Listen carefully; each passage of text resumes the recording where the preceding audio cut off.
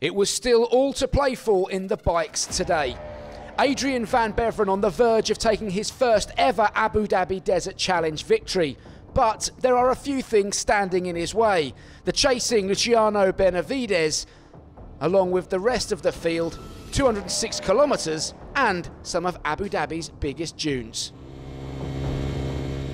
Benavides on the Husqvarna was first in and riding to hang on to his second place overall, and that meant not making any navigational errors. Of course he was going to lose time, but could he limit the damage? The answer was yes. The Argentinian was simply spectacular today. Using all his experience, he came through the final stage of the year to post just the 7th fastest time. But with bonus awards added, it was enough to confirm second place overall. I had the pressure today to open the stage, and it was not easy with the high sun, was no shadows in the dunes, and also I have a few fast guys behind me. Only was 3 minutes the difference, so I really had to give my 100%, and yeah, looks like it worked, and I finished second on the podium and 2 stage wins, so I'm really happy. Back in the stage, and it hasn't been the week that Ricky Brabec has been looking for. The American not able to mount any sort of front-running challenge on his factory Honda CRF 450. He'll be glad to see the end of a tough 2023 Desert Challenge. Brabec 6th fastest today and 7th overall. Ross Branch now, and what a great week he has had here in Abu Dhabi. The Hero motorcycle has been flawless from the word go, and Branch has only finished outside the top 6 once during this year's event. Knocking on the door of a podium, Branch needed to ride flat out today. The deficit to Jose Ignacio Corneo Florimo was just 24 seconds at the start of the stage. Another good performance today on his way to 4th, but it wasn't enough to usurp Corneo, and Branch missed out on the podium. Another man who struggled was fellow American rider Skyler Howes on the Husqvarna, one of the favourites after showing so much promise on the Dakar, but here in Abu Dhabi it hasn't come together for him. 3rd fastest in the stage today and ending his week 6th overall.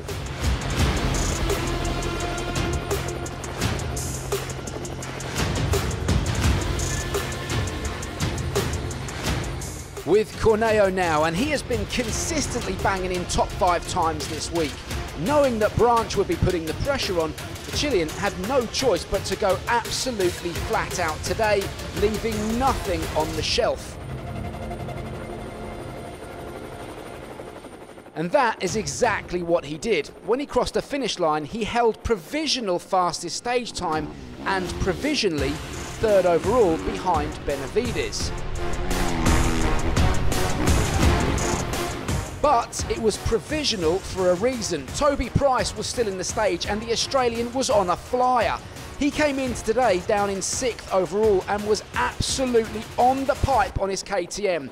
On the split times, he was blowing everyone else out of the water, and as he cleared the final waypoint, a podium finish was on, but it would be close. Incredibly, he had just done enough to steal 3rd. Yeah, to finish 3rd on the podium, I think, over Nacho by 2 seconds, I think. So the races are quite close, and yeah, we're happy. So it's a good championship point, but yeah, it would be nice to be a little bit further up, but all in all, it's been a good rally. But the rider of the rally has to be this man, Adrian van Beveren. He's been pinpoint perfect and his strategy bomb-proof. On the factory Honda, AVB has been the most consistent rider, finishing every single stage inside the top 5. He's nailed his navigation and made no mistakes. Add all of that together and you have the recipe required to win at this level of competition. Anything less and don't expect to take that top step. Your overall winner in the bikes, Adrian van Beveren. This sport is crazy. You are riding alone all day, pushing as hell, risking your life, giving all, and the only reason why is that for sure it's not Dakar, but it's nice to get a win. Another win with the Honda, and I feel really happy with the team. There it is then, confirmation of Van Beveren's victory. His final winning margin over 4 minutes back to Benavides, with Price in 3rd. And for those riders entered in W2RC, here are the final standings in this year's Abu Dhabi Desert Challenge. Moving on to the Rally 2 class, and French youngster Jean-Luc Lapin came into today leading the category, but third in the stage was not enough to hang on. Nevertheless, he ends his week a very creditable second overall.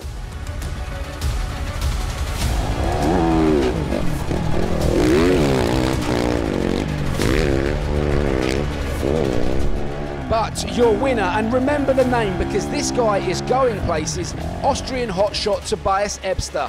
Already picked as a star of the future, he wins the Rally 2 category at his first time of trying, and we caught up with him to find out what makes him tick.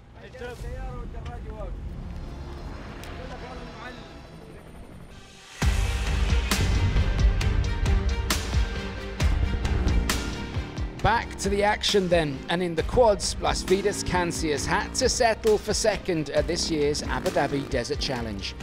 The Lithuanian has given it his all, but problems on day one cost him dear, and he hasn't been able to get back in the fight. All that considered, second is a strong result.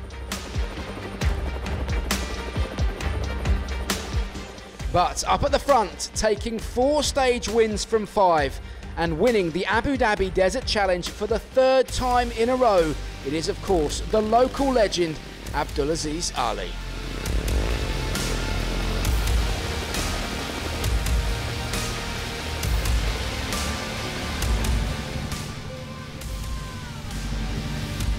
Third win in a row. Very proud to hold my country flag very high. I hope I've made everyone proud and happy. Stage was nice and fast, and kept pushing till the end. So very happy. There it is then. Ali utterly dominated the quads once again. His final winning margin over an hour clear of Kancias. And after round 2 of the championship, this is how things look in the W2RC standings.